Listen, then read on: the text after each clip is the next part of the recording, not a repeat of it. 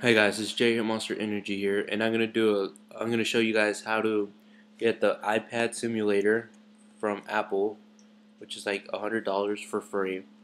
So as you can see here, I have it, and it comes with Xcode and all of the other things to develop apps, which is pretty cool if you don't want to pay $100.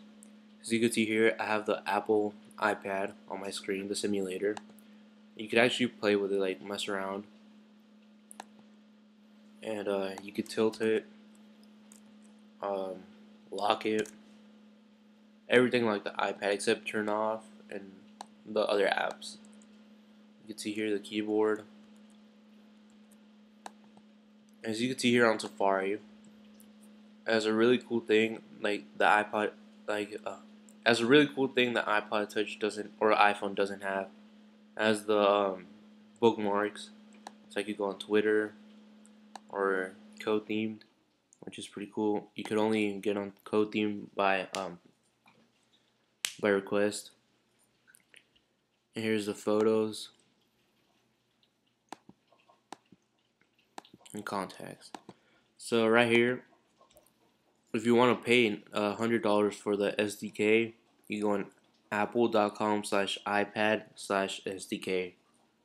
Or if you don't want to pay anything, you have to click on link in the description, and that's how you get it for free. They update every single beta version. Like they just updated the um the beta 5, which I'm downloading right now. And you can change the let's see, you change the device to an iPhone, and just let it load. So here's the iPhone, and you try to develop apps like on here, like I did. Try to develop one, and it works kind of the same like an iPhone. You can choose the version 3.0, 3.1, 3.1.2, and 3.1.3.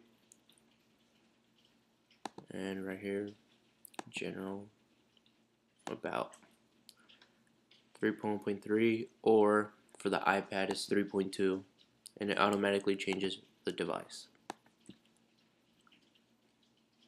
The settings, about, and 3.2. So thanks for watching. My new channel is AB3 for Life. I did it with 2 other friends. Remember to rate, comment, subscribe to both channels. Thanks for watching.